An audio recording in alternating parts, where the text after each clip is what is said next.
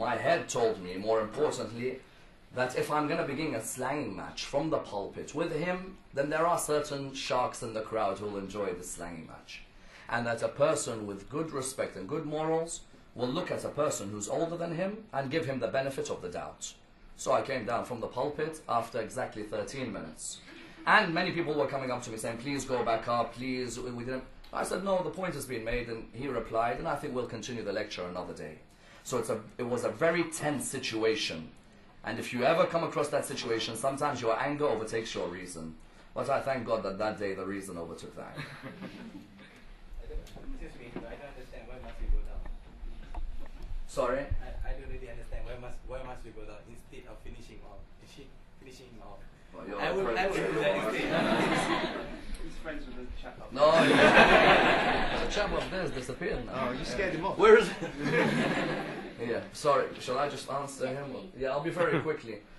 Very quick. You know, the question is, why do you just finish him off there and then? We don't want to use words like finish him off. No, in that situation, you have you've got someone who, instead of coming after the lecture for a minute silently, on the corner, just say, excuse me, speaker, there was a point you mentioned which I just feel you could have looked at in a different way. The fact that he attacked me like that means I'm not dealing with somebody who it's even worth engaging in dialogue with.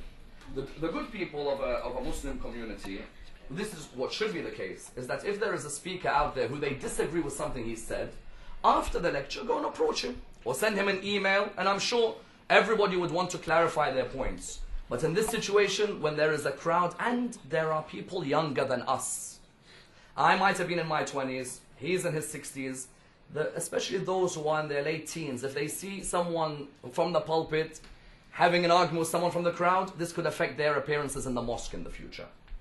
And so you have to take that into consideration as well. Yes, sorry.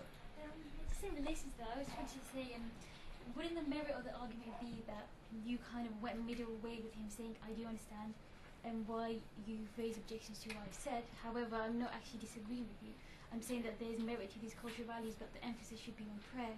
Wouldn't you have preferred to have said that? You see or was he not the man to actually... You see how Haidar began the beginning of his discussion? Imagine a whirlwind of 100 times stronger than that was looking at me. And I don't think he was going to listen to me. Yeah. So I just thought it's better that I calm down and go home safely tonight.